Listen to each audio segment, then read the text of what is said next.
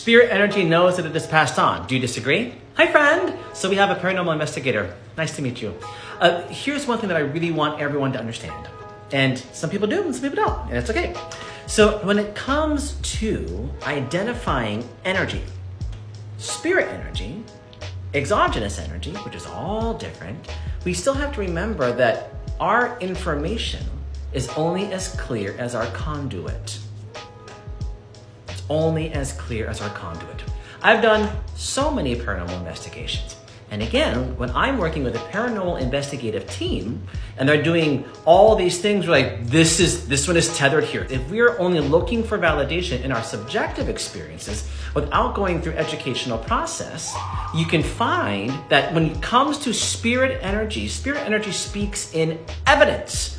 Real spirit energy speaks in evidence. And evidentially, out of all the thousands and thousands and thousands of clients that I've worked with, nowhere does any spirit come in with any thought of saying, I'm stuck. I'm in a box. I'm stuck in this room. I don't know that I've died. I've got all these things going on. Nowhere does that come in. And when I say evidence, I mean there are things that come through that there is no possible way that I could have known that. Down to the details. Something that there's no way that I could have known.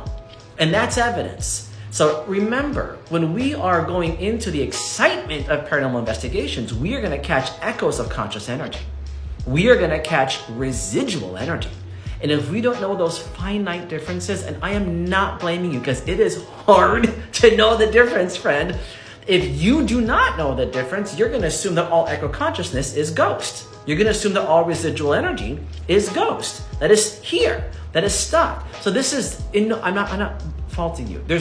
That's why we have those opinions. But through process and finding evidence, that's education.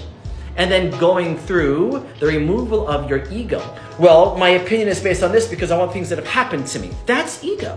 So we have to remove ourselves from the subjective mind, go into a learning process where you've got no weight in it. None at all. And then move with evidence and more. I hope that helps.